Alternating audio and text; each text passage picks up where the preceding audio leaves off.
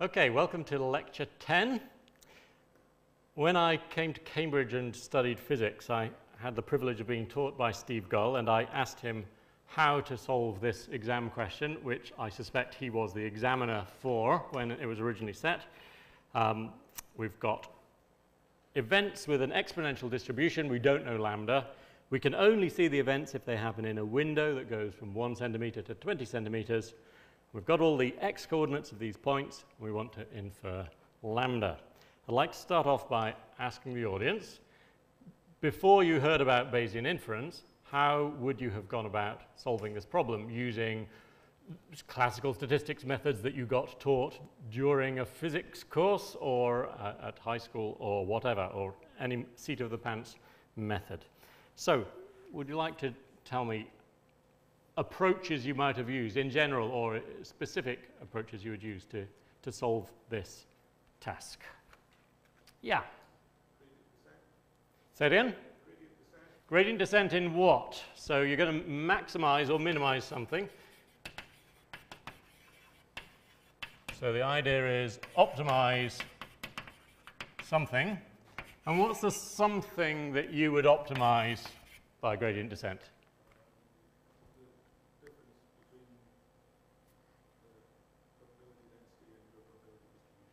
Okay, so optimize a measure of discrepancy between where the data actually arrived, which might look like that, and the probability density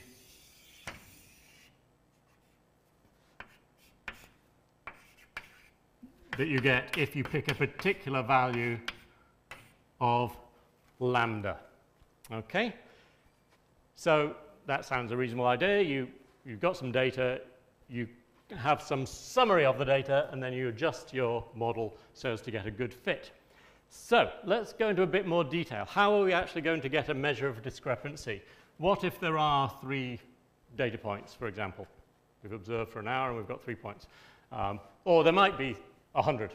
What did you have in mind? And okay, so you've got a window, some width, should we call it delta x? And do you chop up your data world into little windows of size delta x and count how many points there are in each window? Grand. Okay, so we have windows, or I often call them bins. So you put data into bins. So this is an example of how we get a measure of discrepancy. First, we've got to invent a measure of discrepancy, and to do that, we're going to put the data in bins, which might look like this, where this is now the count in each bin, or if we only got 3 data points, it might look like this. Okay. And notice something you had to choose was this delta x. So this had to be chosen in order for this approach to work. Okay, so we've got some counts. Let's call them F1, F2, F3 are the counts in each of these now B bins that we've got. So you compare that with what the model with parameter lambda would have predicted, I'm guessing. So let me check if you agree with this. You could work out, given lambda, what the expected value of f in a particular bin would be. And that would give you an expected number here, here, here, here, here, here, here, like that. When you talked about some sort of measure of how far apart they are, was it the distance between the actual count and the expected count that you had in mind? Some sort of inner product. Okay, so we've got a choice here of one measure of goodness of fit, which I was suggesting is we sum over all the bins the distance between FB and the expected value of fb given lambda. And we'd better sort of take an absolute value or square or something like that. So sum of the squares, maybe, is a measure of how close they are all to each other. So that was the sort of thing I was guessing, but we've had another idea. How about a dot product? Goodness of fit 2 is a measure of how similar these two vectors are to each other. So we take the inner product of fb with fb. All right, let's just have a quick think about that. If we expand the square here, we get sum of fb. We get sum of fb squared minus 2 sum of fb averaged plus sum over b average of fb squared. So if I minimize this thing with respect to lambda, and if you maximize this thing with respect to lambda, we're going to get pretty similar answers, aren't we? Because actually this is just a constant as long as we use the same bin sizes as each other. That's a constant once the bins have been chosen. And this lot here, okay, we're not quite sure what that'll be, but the sort of lion's share of it, it's got a factor of 2 in front of it. It's the inner product. So these two things are actually quite similar to each other, but they're not exactly identical because of this slight difference here. Okay, so we've got two measures of goodness of fit. And something you might have at the back of your mind is all these questions that we have to answer. Question 1, how did you choose delta x? Okay, let's imagine that we've solved that in a sensible way. Question 2 is, how do you choose between different measures of goodness of fit? And I'm not saying either of these is a good measure, they're just the first ones we thought of. Has anyone got another approach to this? The actual method to optimize was gradient descent was suggested, but it's not too important how we optimize as long as we find the optimum. When we've done that optimization, it'll spit out a guess for lambda. It'll spit out the best fit value of lambda. Does anyone have another approach? Because there are many approaches you get taught when you're being taught ad hoc statistical methods. And I'm sure some of you thought of methods that don't look like this or this. Gaussians. Product of Gaussians, did you say? So what's the product of Gaussians approach to answering the question, what is lambda?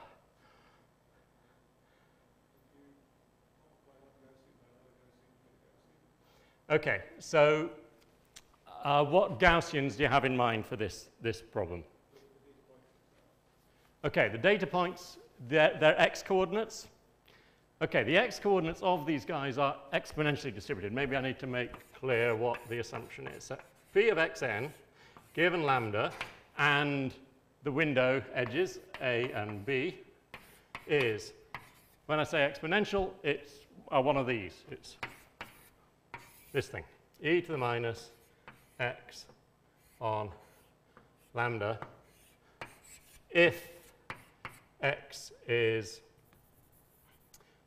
between a and b, and it's 0 otherwise. Sorry, I've got them in the wrong order.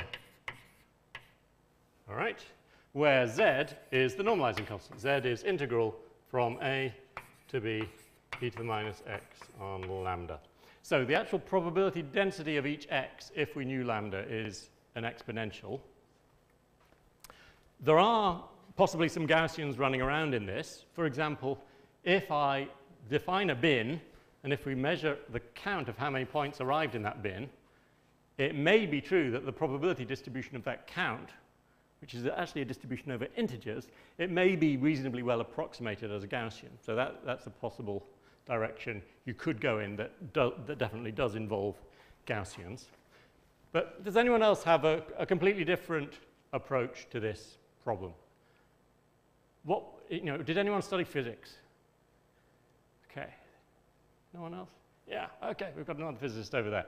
Isn't it the case that when little young physicists are taught to do stuff with their data, they're told, get the data, rearrange the equation that predicts the data given the parameters in such a way that you get a straight line graph, then fit a straight line. Isn't that one of the sort of rules of how to do statistical inference?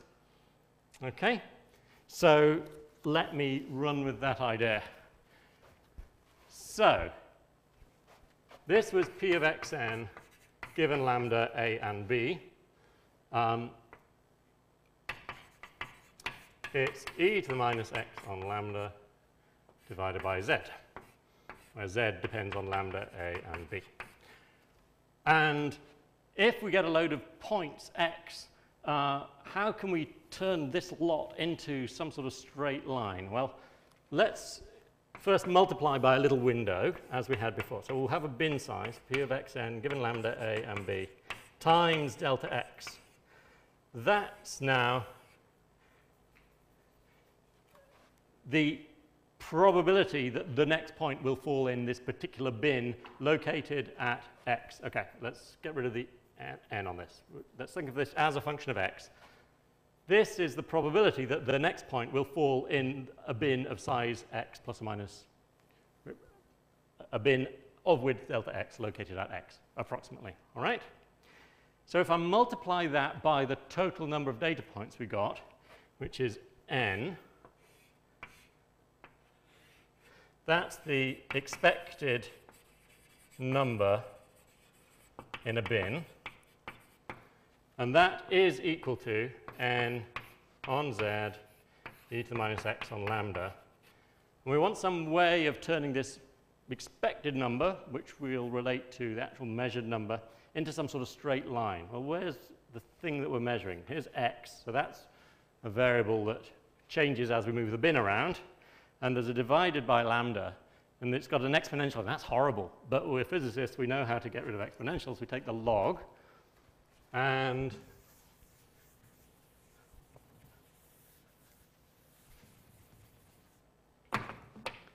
so we can have the log of the expected count in a bin at x with width delta x. The log of the expected count is log of n on z, which is some sort of constant, minus x on lambda. Ooh, that's now a straight line with an intercept of something or other and a slope of minus 1 on lambda. All right? So if you've been subjected to the physics training that says, and it's a sort of high school thing to do, isn't it? You take the data, munge it around, get a straight line, because then everyone knows how to fit straight lines, don't they? So idea number one was, let's put the data into bins and get a histogram. That doesn't solve the problem. We now need to do something with a histogram. Things we could do with a histogram.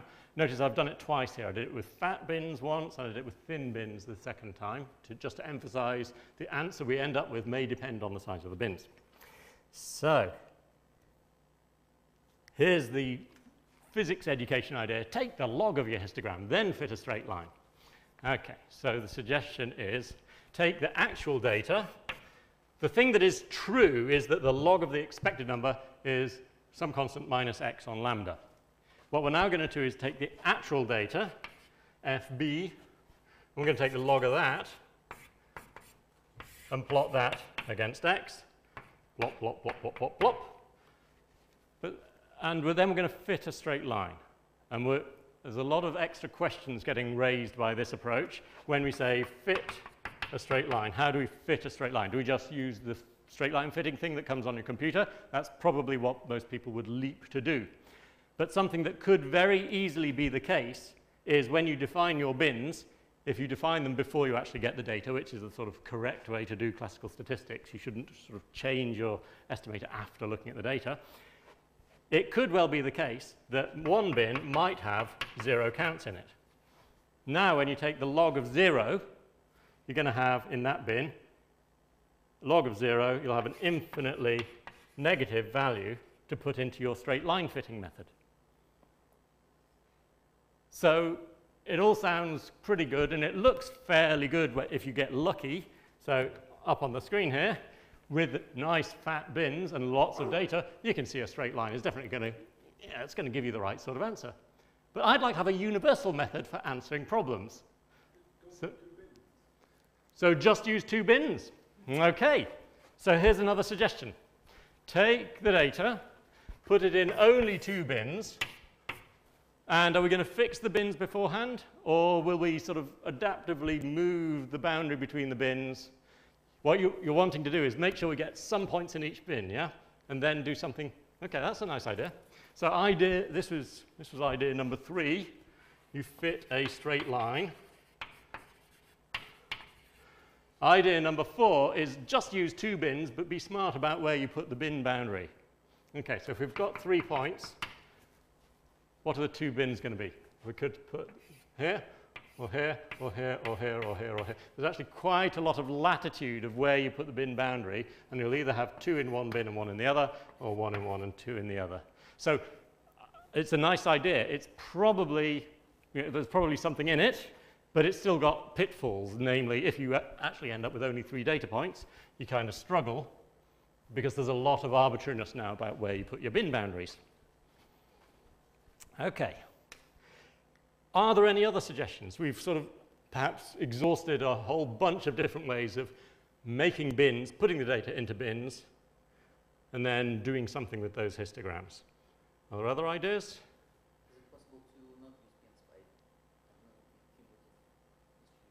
bins by Okay, so another suggestion number 5, is could we look at the cumulative distribution? So here's idea number 5. If I give you some data like that, you can deduce from it the cumulative distribution, which is nothing, 1/3, 2/3, 3/3.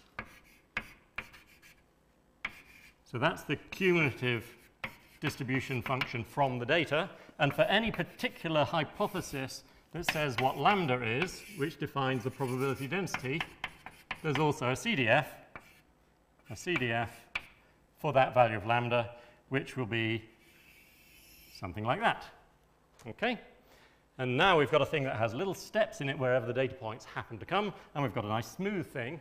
And we could repeat now the conversation we had a moment ago where we say, oh, let's have a measure of how close this is to this. And now we need to decide what's our measure of closeness. And where do we measure it? So we could measure it here and here and here and here and here and here and here and here and here, and add up all of these distances between these 2 CDFs. And we need to have a way of measuring distances between the 2, differences of some sort, and we need to have a decision about what's the density of the points at which we measure the difference. We could say, well, I only care about the CDF in this region, and someone might say, well, why?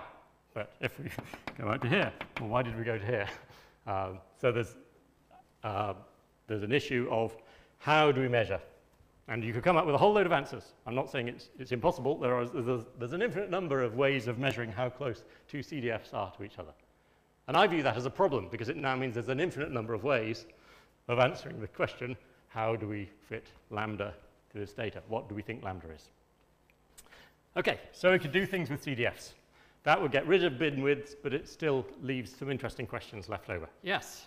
Can we take the average? Let's fit the average. Brilliant. Okay, so idea number 6. How do we find the mean of a Gaussian distribution? Well, we just take all the data points, xn, and we sum them up and we divide by n. And that gives us a number, and we call that the data mean. And then we can use that to construct an estimator. And for Gaussians, mu hat equals x bar actually turned out to be a really sensible idea. So that's something we can do with no bins at all. We can take all of these data points. We can take sum of xn over n. Because the window's got a left-hand side, remember the left-hand side of the window is at A, so you can't have any points to the left of A. Maybe it would be sensible to subtract off A. It's up to you. It's not essential. Now that's an interesting thing. That's the mean of all the distances from the left-hand side of the window. And that clearly has an expected dependence on lambda. The bigger value lambda has, the more the points all surge to the right-hand side. And eventually, they don't go to the right, they go to the middle on average of this window. If you have a really large value of lambda, then you get a uniform distribution. So this isn't precisely related to lambda, but in the case b goes to infinity, if the window is infinitely wide on the right-hand side, then something you might remember about exponential distributions is the mean of this guy, p of x given lambda is e to the minus x on lambda now, with no window, divided by z. The mean of this distribution is lambda. Okay? Expected value x is lambda. So I think that's a really good idea to say, maybe there's something in the idea of computing the mean. Sorry, can't we just compute the real mean of the distribution that starts at A and ends at B? Absolutely, we can. So you're now saying, let's have a measure of discrepancy between the data mean and the predicted mean.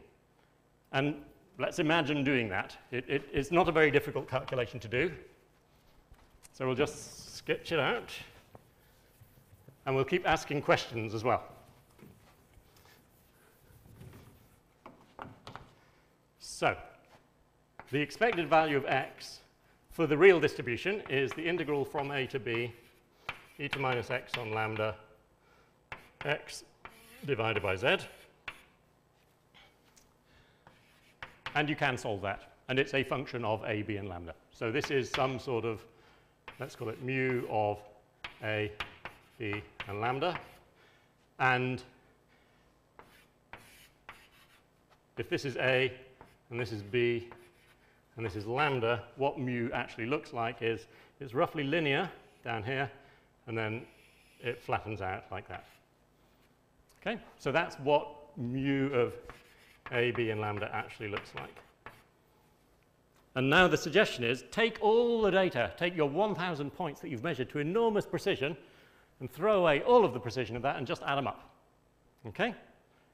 And people might say, oh, why did you compute the mean? You've thrown away a lot of information there. And you might worry, yeah, have I thrown away information? But you could do it, and then you've got to do something with this curve here. Yeah? So you work out what the actual data mean is. So you bring along x bar. You find the actual mean. What did we call it? X bar. Which I'm now defining to be the sum of xn over n. You bring it along, and you zap it through this line here, and you plop it downstairs, and you say, OK, there is an estimator for lambda. What you had in mind? I like that idea, because that, doesn't have any bins in it, but it did involve a very big step of saying, I'm going to compute the mean. And you could have said, I'm going to compute the variance, or I'm going to compute the fifth moment, or you could have invented a whole load of other things to measure, and then you could have plotted them as a function of lambda. So another thing could have been plotted as a function of lambda, and it might go zip, and then you get your data, and you come down and you say, oh, it could be any of those three. So there's now an infinite family of things that you could do. I think this is a brilliant idea, and you'll see why in a moment. But there's an infinite number of things you could invent which depend on lambda, and you could pick one of those and then measure it and use it to come back and get an estimate of lambda. Okay? So that's another thing that is done in classical statistics. And it can often be done well. And you can also get in trouble, because what if the three data points, here's A, here's B, what if they were there? That could happen, right? You get only 3 points, and they're all to the right of the midpoint. So now you work out the mean, and it's above the midpoint of AB, and now you don't know what to do, because your method said, come across from the data value and read down. And now you haven't got an answer anymore. Okay? So there's lots of ways to solve problems the wrong way. I'm reminded of a Penn and Teller video where Penn and Teller are sort of studying a controversial topic, and it's nuclear power. And they interview a guy who has all sorts of reasons for being anti-nuclear. And they say, we believe in balance on our show, so we give a chance to every point of view to be expressed. You've heard from the idiot, now let's hear from a guy who's right. So let's now solve this inference problem using Bayes' theorem. And there will be a unique answer.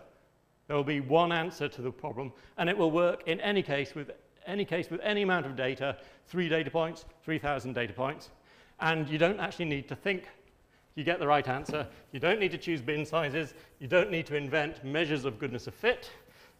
You don't need to invent interesting functions like the mean of the data, which in this case is a brilliant idea. But in other problems, you might struggle to think of the brilliant idea. And with Bayes' theorem, you don't actually need to think. You need to know what you're doing. You need to get it right. But it is actually mechanical. And it does take years to get used to doing things the Bayesian way. So how does it work? All right. Oh, here's a list of other ideas that people might have come up with, and I think we've gone through them. Often when I ask the question, how would you solve this problem, people say chi-squared. And that goes back to the bins story. You have the count in the bin, and then you measure the difference between the count and the expected count using a thing called chi-squared. So that's, we already had that roughly in methods 1 and 2. Measures of error between the theory and the data.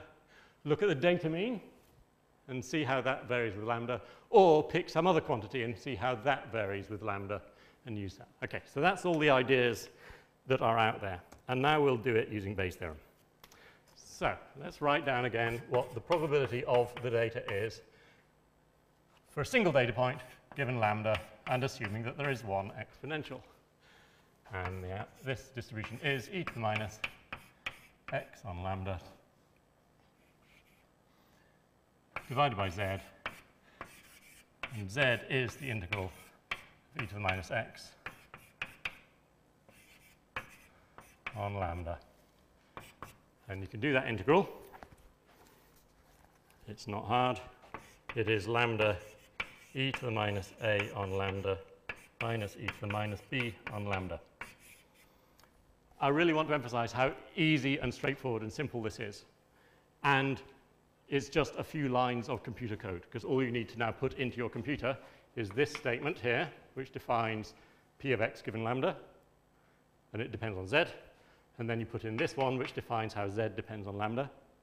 And now you're done, because Bayes' theorem says that you can infer lambda given your data by just multiplying together all these things here. So you have a whole load of 1 on z's, n of them, and a load of e to the minus x n's on lambda. And z is a function of lambda and a and b, and this here is a function of lambda, and it depends on x. So there's lambda dependence in here, there's lambda dependence in here. And you just multiply them together, and that there is your likelihood. So this is p of all the x's given lambda and h. And you multiply that by whatever you knew about lambda beforehand.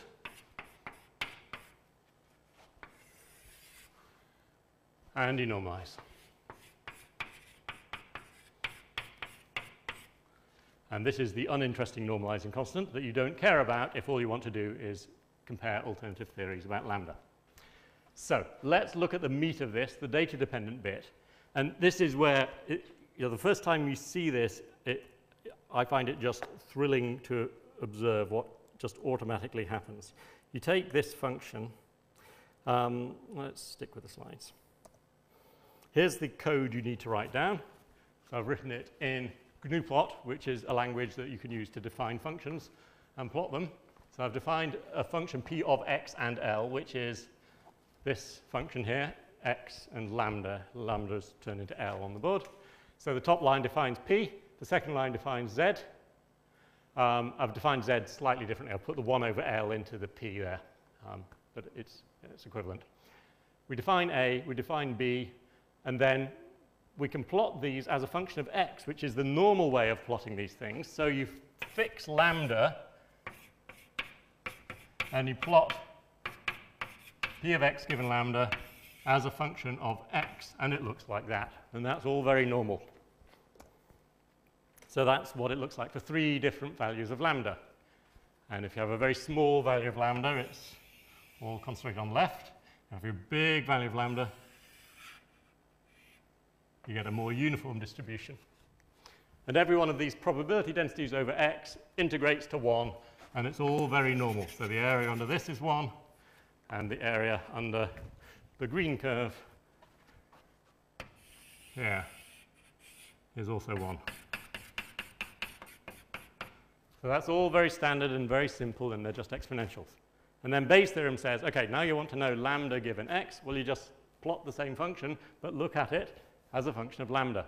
So you take these innocent exponential functions and look at them the other way around. And this is what they look like. So this is the probability of x given lambda. Sorry, it's not. This is. Okay. And obviously, to do this, we need to fix x to a particular value. So I'm showing you 3 different outcomes for 3 different possible x's. So x could be, for example, 3, or it could be 5, or it could be 12. And this is what p of x given lambda looks like. For 3, it's the light blue curve.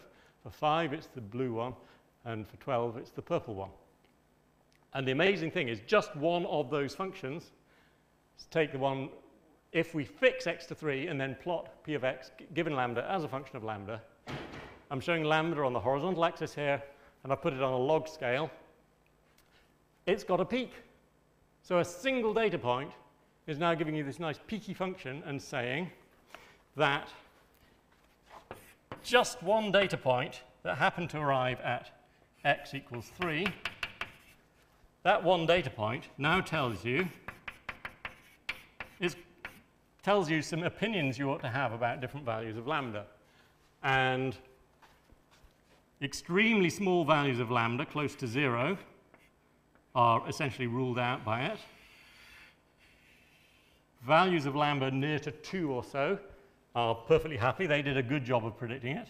And then larger values are slightly ruled out, but not very much. They're just slightly penalized compared to lambda is 2 or so.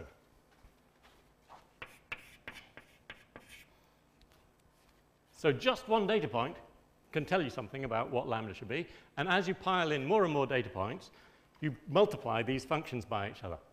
The special case of a data point that's out beyond the midpoint gives you this purple line here, which is saying, okay, we can definitely rule out tiny values of lambda. There's no way lambda could be 0.1 or 0.3 or something like that and get a point out at 12. That's crazy. So that's ruled out.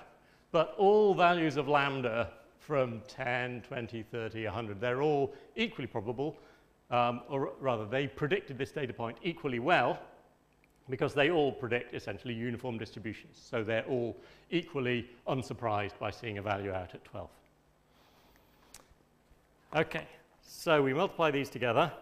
And when you multiply those functions together, here I've multiplied the functions imagining that there are just 3 data points at 3, 5, and 12. You multiply them together, and the likelihood function has a nice peak.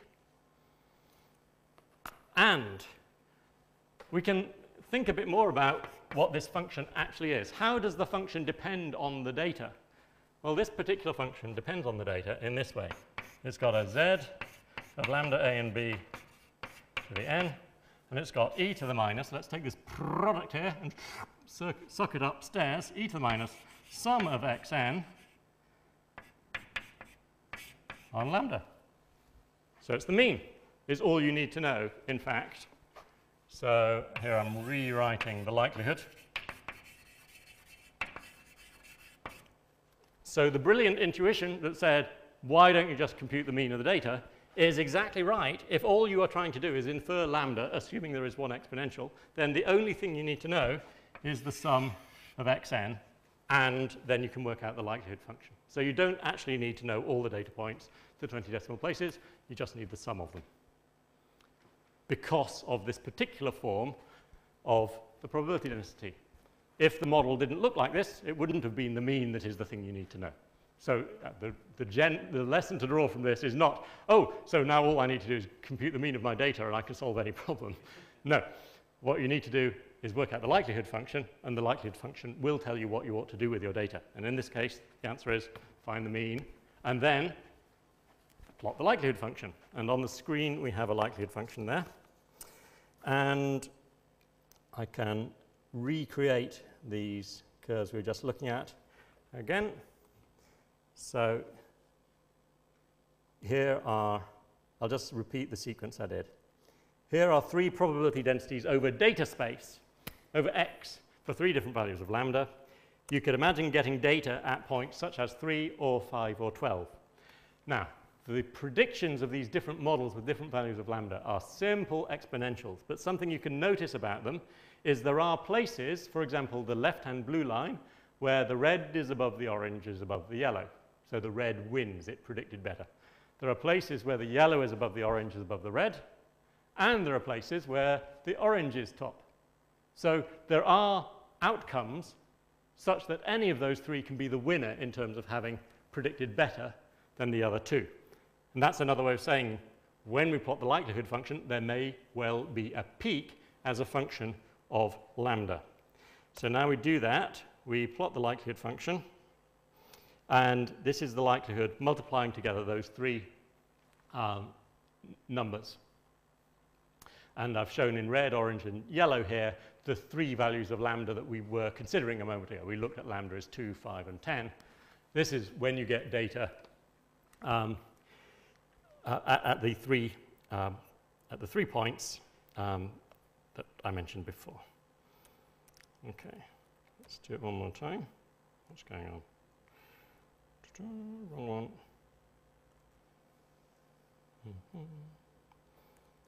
Okay, try again. Okay, so just going through the sequence again. Here's 3 places you could get data. The left-hand point points to the red hypothesis being the most probable. The data point at 5 prefers the hypothesis that lambda is something like 5, and data points out at the right-hand side prefer the hypothesis that lambda might be 10 or so to the hypothesis that lambda is 2 or 5. So this is what the likelihoods look like if you get just one data point that is respectively at 3 or 5 or 12. And this is the product of those. Okay. So that's Bayes' theorem for finding a single parameter lambda. And wasn't that easy? Because all you had to do was write essentially 1, 2, 3 lines of little GNU plot to define the function, and now we've got this bump that tells us the answer. It tells us how well those alternative values of lambda predicted the data that actually happened. And it works for 3 data points, and it'll work for 3,000 data points as well. Yeah? So you haven't actually told us how to pick the lambda. Okay, who said anything about picking lambda? The question said, what is lambda? And I think the correct way to answer that is either, do you really want me to pick lambda? If so, tell me how.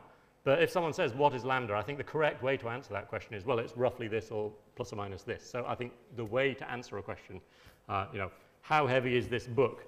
I don't want you to give me a number. I want you to say, well, it could be 200 grams plus or minus 100. I'm not very good at estimating weights of books. So the exam question said, what is lambda? It didn't say, provide a single point estimate of lambda. If you want a point estimate, guess what? I might maximize the likelihood.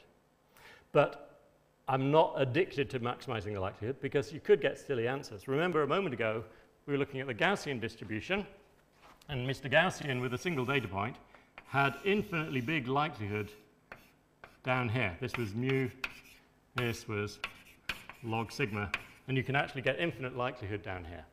So maximizing the likelihood doesn't have any fundamental status. It may well be better than a whole load of other ways of doing things. It's a fairly coherent principle, but it can be dangerous. So what would I say is the answer?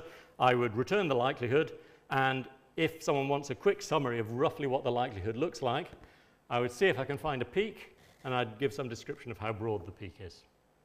So a very common thing you can do with data like this is if you've got more than 3 data points, you can probably make a Gaussian fit to that blue curve on the screen.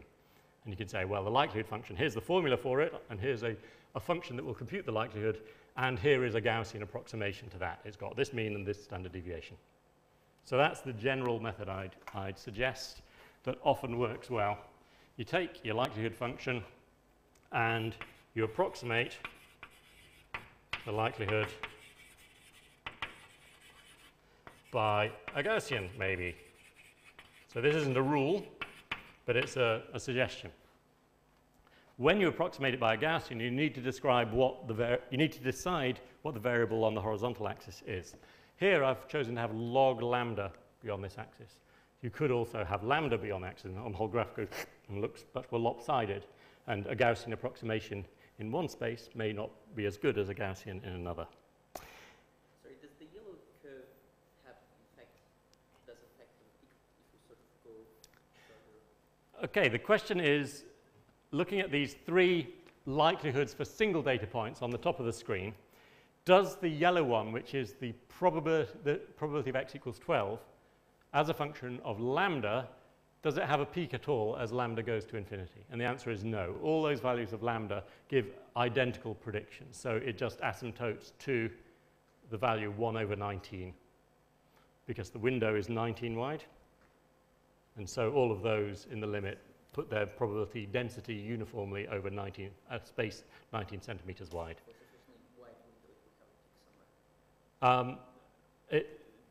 Yes, if you change the width of the window from being 19 centimeters wide to being, say, 190 centimeters wide, then it would have a peak again, just as for 3 and 5, and any point to the left-hand side of the midpoint, you get a peak. That's the rough rule of thumb. I think I'm right in what I said, that if the point is to the right of the midpoint of the window, you don't get a peak, and if it's to the left, you do. Yes? Could the likelihood function have multiple peaks? Definitely, in general, it could. For this problem, it can't. It's unimodal for this problem. But in general, likelihood functions can go all over the place, and we will come up with many examples of that in future lectures. Okay, what I want to do now is I want to move on. You can do this for any data set. So here's another data set with just 3 points, and they're at 1.7, 1.5, and 2. So it's still only 3 data points, but now you see the likelihood is much more sharply peaked. So it depends on what the data actually turn out to be, how sharp your likelihood will be. And it's possible with 3 points all clustered to the left-hand side that you can get quite a good estimate of lambda just from 3 data points. An approach that used bins of a fixed size that was fixed before the data arrived would probably be hopeless at this sort of thing. But the likelihood function does the right thing for you. When you can get a very precise answer for lambda, even given only 3 data points, it gives you that. So we hate putting data into bins, and hurrah for the likelihood function, because you'll never need to use bins ever again. Okay, I want to finish in the next 15 minutes with another question. The topic for today, it's lecture 10. The topic for today is inference of parameters and models. And if I gave you some data like this, and if I didn't just say, they come from 1 exponential, tell me lambda, if I said, I'm not actually sure if it's from 1 lambda, 1 exponential. Maybe there's a mixture of exponentials. Please tell me what I should think about that. Is it credible, given this data, that it comes from 2 Gaussians rather than, 2 exponentials rather than just 1? How do we solve that problem? Well, let's write down Bayes' theorem again. So, have a chat to your neighbor about how to solve this problem while I wipe the board. Okay, so what we're going to do now is we're going to introduce 2 hypotheses. One is hypothesis 1, which we've just been working on. Hypothesis 1, which is named after the number of parameters it's got, the number of exponentials. So here it is, and this is how we fit H1 to the data. Fitting involves thinking what its lambda, its 1 parameter lambda, might be. And there we are. That's what we do. And the prior, I didn't even specify what it was. The sort of thing you might do in this, if it were a real life problem, you might think a little bit about if you know anything about lambda already, if it were shorter than something or other, then the universe would explode, and if it were bigger, then we'd all be dead, or something like that. So there might be a range of values that you're pretty sure lambda must be within. And if you really don't know anything about lambda apart from that, you might be tempted to have some sort of uniformish prior between those values. It actually depends what the problem is, what you should do about this thing. It is subjective, and that's the way I think it has to be. And so the sort of thing that the prior might be is some uniformish distribution over some broad range of perhaps values of log lambda. Okay, So I'm not saying it has to be that way. That's just the way I often work if I have real inference problems. If I've got a positive quantity lambda, a decay length, I'll tend to think of the log of that variable as a natural way to work with it, and then maybe put a prior on the log of it rather than directly on lambda itself.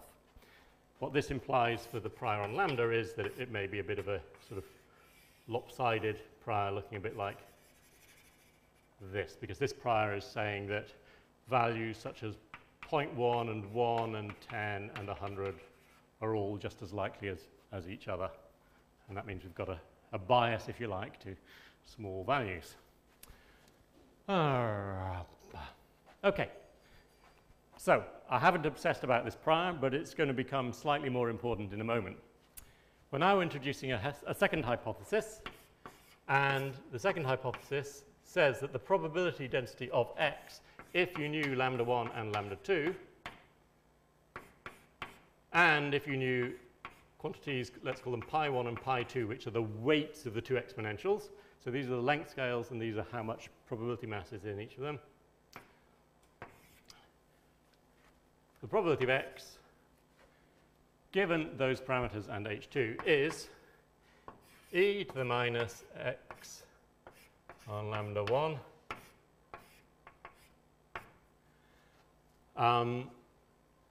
plus e to the minus x on lambda 2 multiplied by weights pi 1 and pi 2. And for simplicity, we could pretend that the left-hand side of the window is at 0 from now on. Maybe I didn't need to say that. So that is a mixture of two exponentials. And yeah, let's retract what I just said. This is true for all x between a and b. And it's 0 otherwise.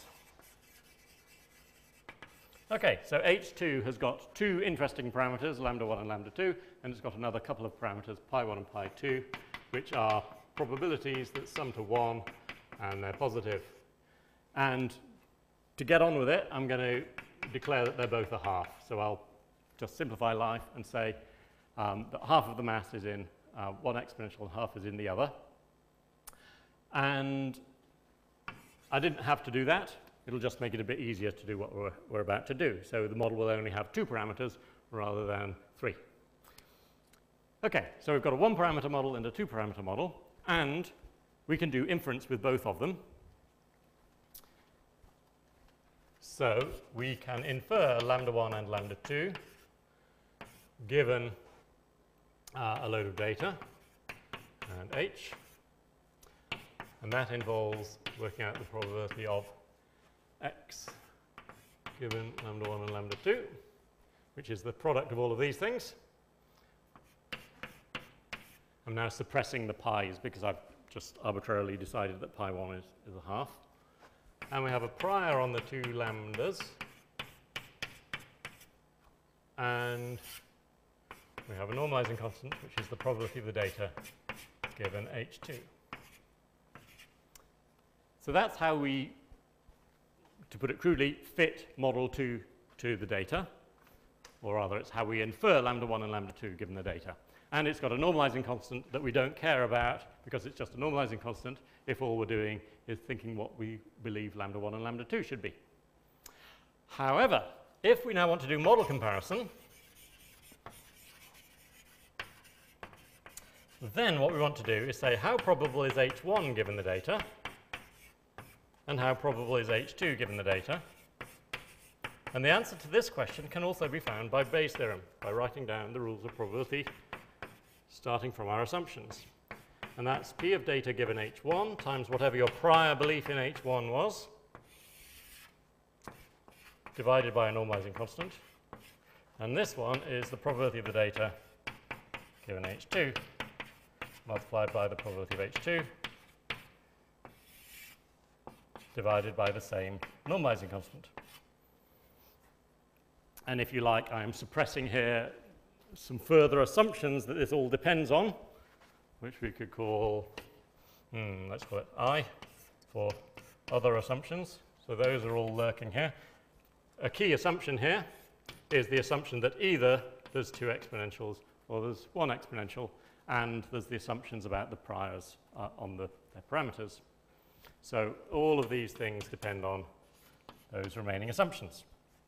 I'm not wanting to hide those at all. So the beautiful thing to notice here is if you have carefully solved problem 1, which was please fit model 1 to the data, and if you have carefully solved problem 2, infer lambda 1 and lambda 2, and if you have done that in a way that spat out a piece of chalk, that spat out this normalizing constant, so if you didn't just ignore it, but you computed it when you were solving this inference here, so this is parameter inference, if you got the normalizing constant, that is exactly what you need in order to do this Bayesian inference here. It's the data-dependent term, and the other one, which we have over here, I've lost my green. So let's color this frilly red. This normalizing constant in frilly red is this one here.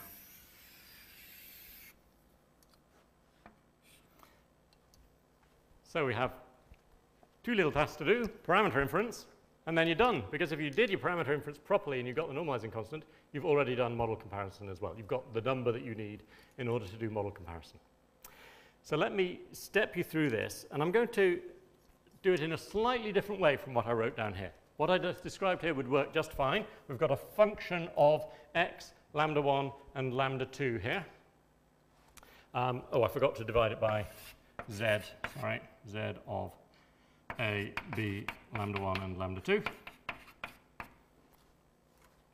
So we've got a function here of x, lambda 1, lambda 2, and you can just multiply it all together and then normalize. But there's another way of thinking about what's going on here, which is if you believe that there's two exponentials and you get a load of data, you could imagine that those data came out, and some of them were colored white, and some of them were colored red. And the color could be telling you which exponential they came from. So white was lambda 1, and red was lambda 2, for example.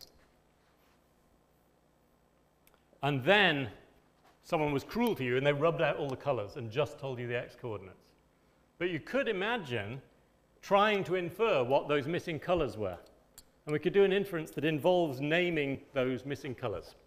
So I'm going to rewrite now model 2, and I'm going to say that my world has in it a lambda 1 and a lambda 2, which we don't know, and it's got coordinates xn, and it's got colors kn, with n going from 1 to n.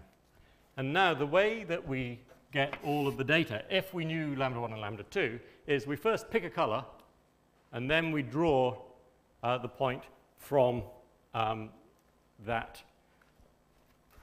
We draw the next point from the distribution conditioned on the color.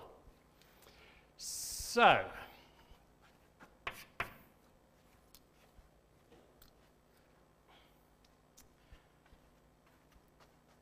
we can write this as probability of the colors given lambda 1 and lambda 2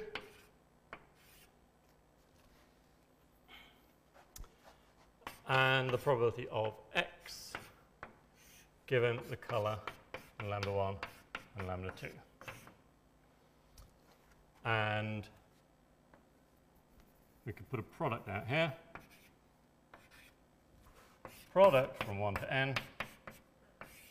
Pick the color, and then pick x. Okay.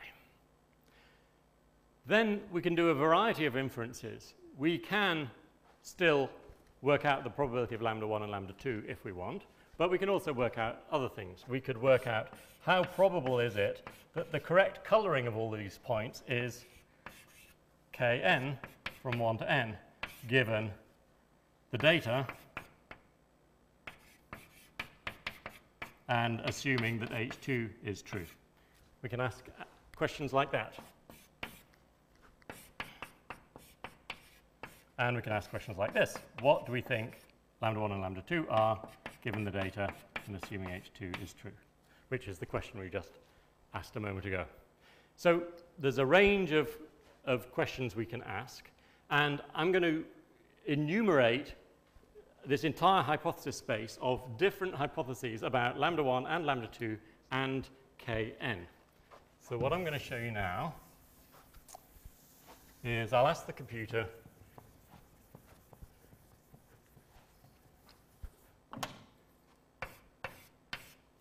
to show us how well the data are predicted as a function of lambda 1, lambda 2, and the colors.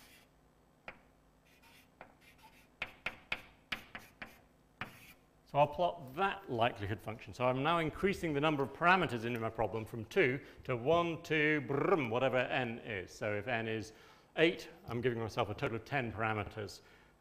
2 real numbers, and then 8 categorical variables, which are each either red or white. And we can look at the likelihood function as a function of all of those. And I'm going to imagine that set of possible values of lambda 1 and lambda 2 and k, which is k1 through kn, as living in a stack of pancakes here. So every one of these pancakes has a lambda 1 axis and a lambda 2 axis, and there's discrete pancakes, and the number of pancakes is 2 to the power n. So the bottom pancake is the one that says that k1 through kn is 1, 1, 1, 1, 1, 1, 1, 1. So they all come from one of the exponentials. And here's the top of the pancake, which is k1 through kn, is all zeros. I'm going to call them 0 and 1 because I'm working on a computer now instead of 1 and 2. And in between, we have all the other possible labelings of the points. And for every hypothesis about what the labeling is and what lambda 1 and lambda 2 is, we can then work out what the value of P of a particular data point is, given lambda and all the k's. In fact, we can work out the probability of all of them by multiplying those n quantities together. Right. So let's do that.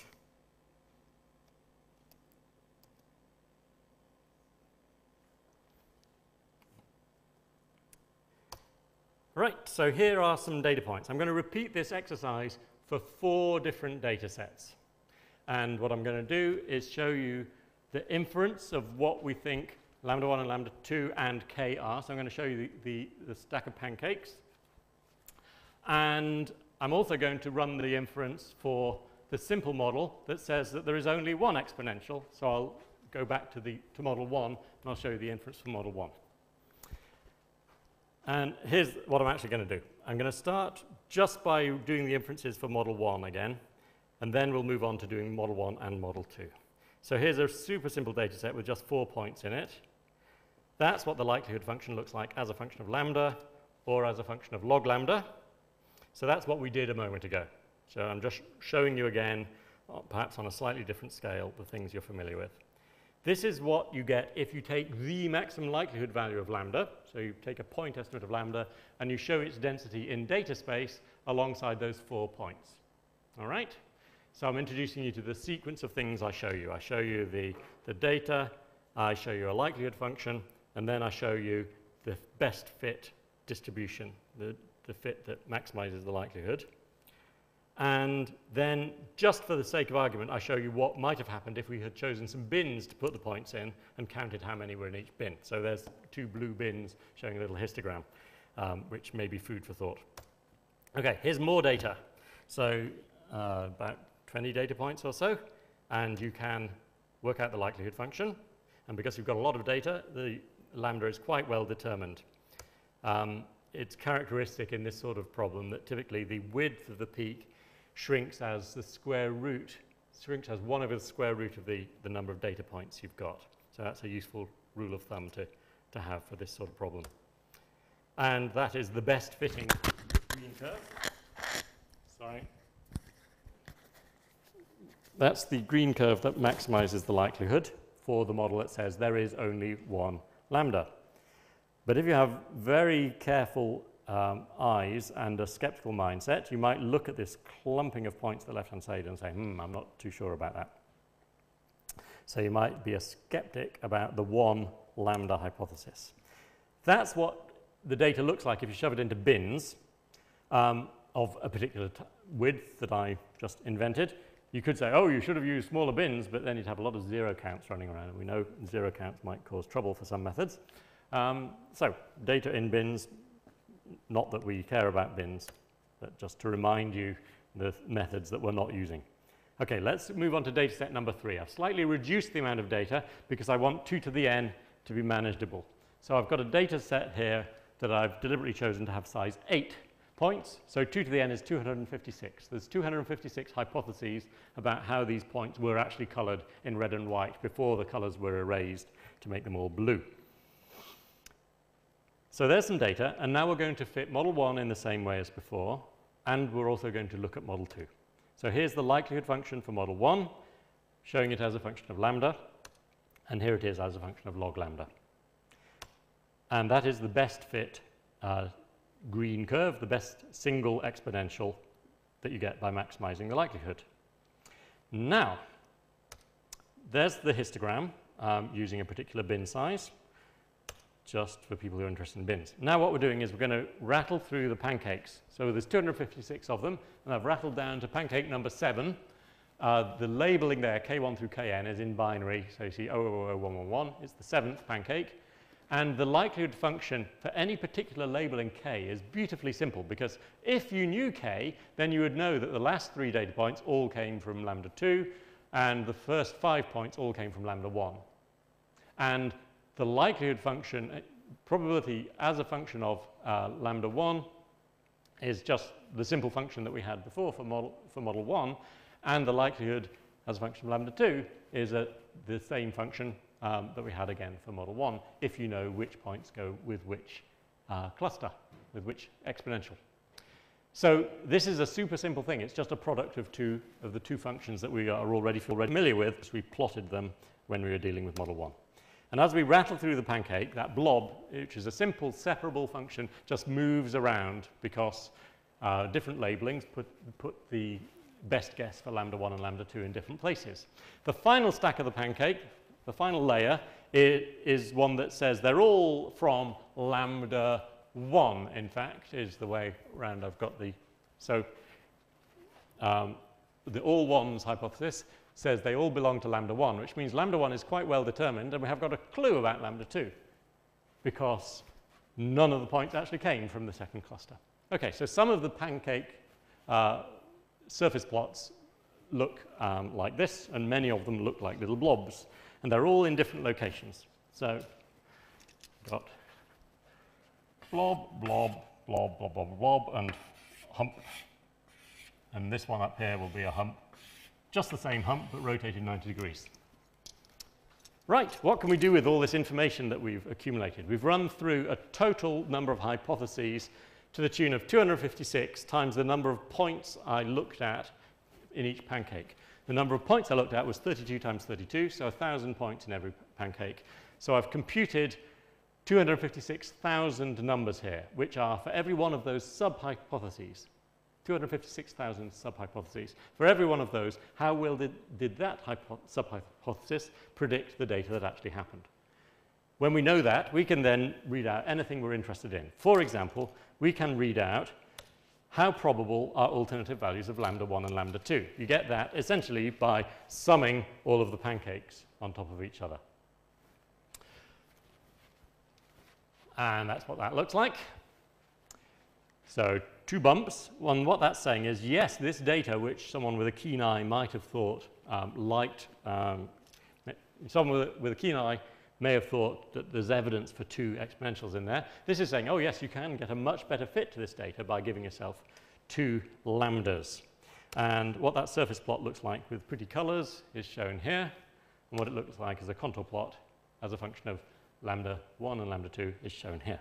So two very distinct bumps saying, yes, you can either fix lambda 1 to a small value and lambda 2 to a big value, or vice versa. And those are by far more probable than other values of lambda 1 and lambda 2, for example, that they're equal to each other, which would lie along the diagonal here. We can also ask the question, what's the posterior distribution of the labels? What do we think all the k's are? And there's 256 hypotheses, and this is the sum, it's essentially the sum of everything in the pancake. All right. And you sum that up, and you find that the different labelings have different probabilities, and there are two labelings there that are the most probable labelings, which correspond to one possible assignment, reds and whites, and the other opposite assignment. It's got symmetry about the middle because the binary representations have the property that if you take one labelling and you reverse all the ones and zeros, you switch between integers that sum to 255. So that's why it looks, why it has that mirror symmetry. Okay, so we can now read out, if we're interested in it, the maximum likelihood value for lambda 1 and lambda 2. And that's shown here.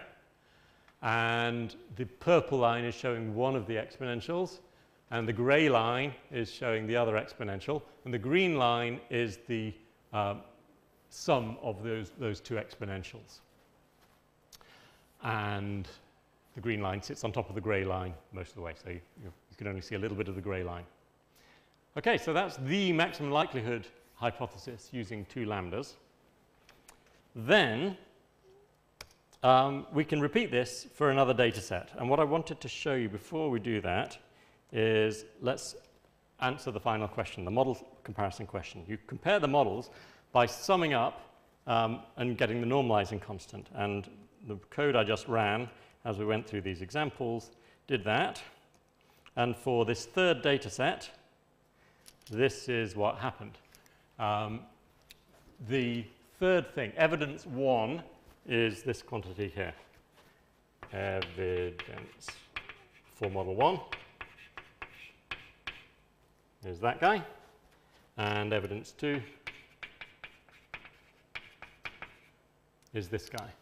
So evidence 1 came out 5.4 times 10 to the minus 7, an extremely small number because what we're talking about is predicting with a probability density over an 8-dimensional space where those 8 data points will be. So it's not surprising to have an extremely small number for the evidence because we're predicting in a larger space 8 real valued quantities.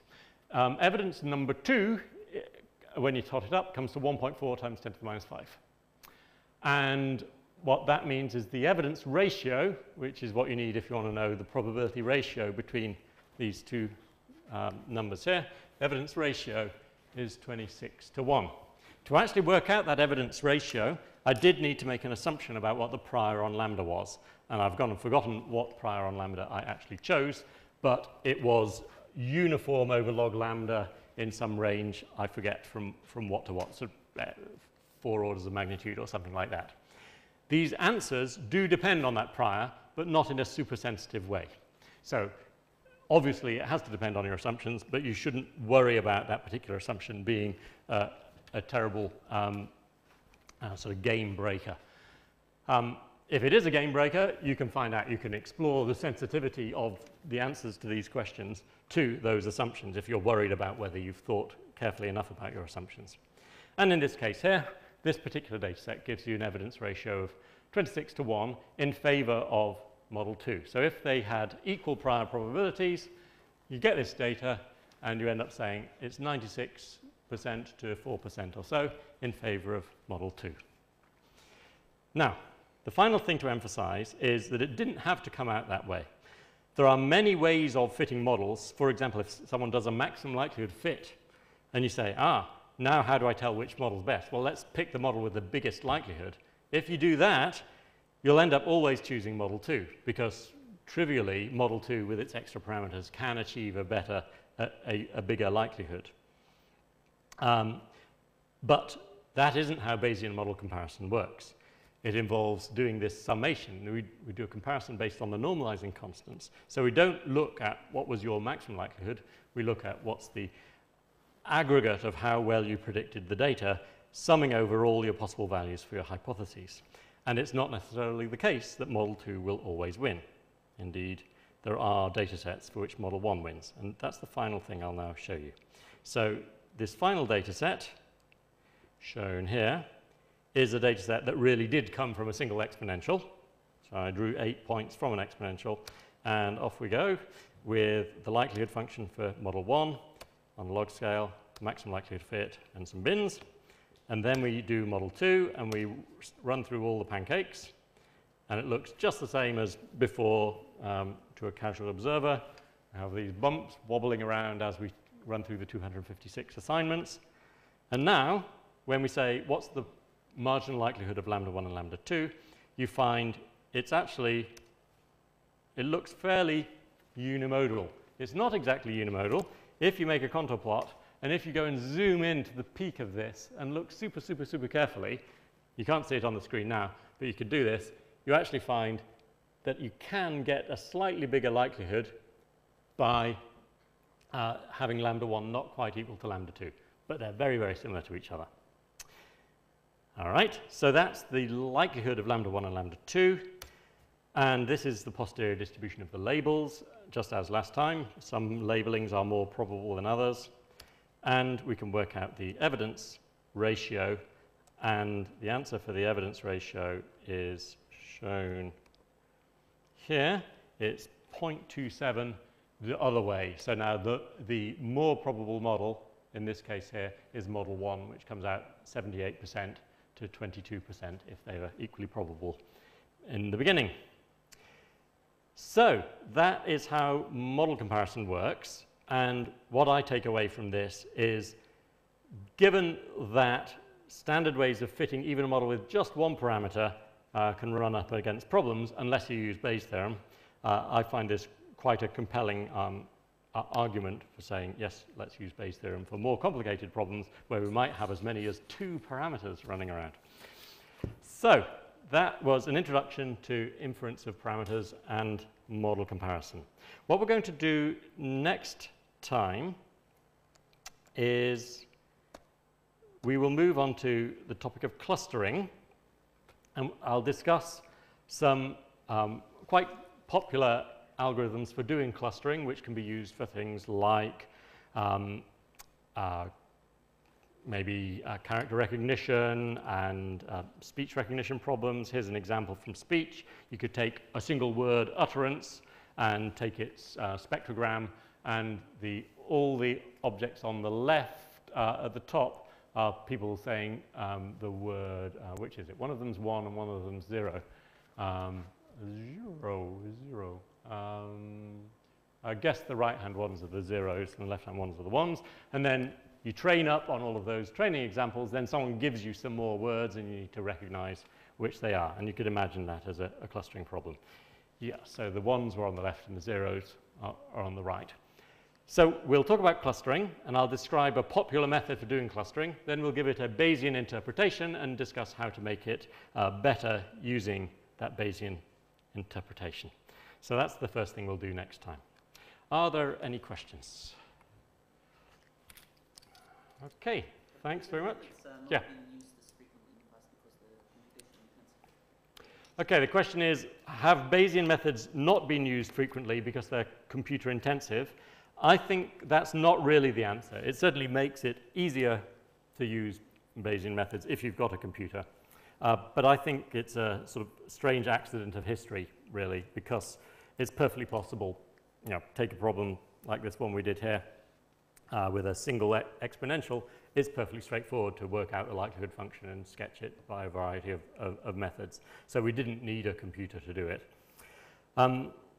And so I think it's more an accident of sort of personalities and political fights between academics, that these other schools doing things other ways grew up.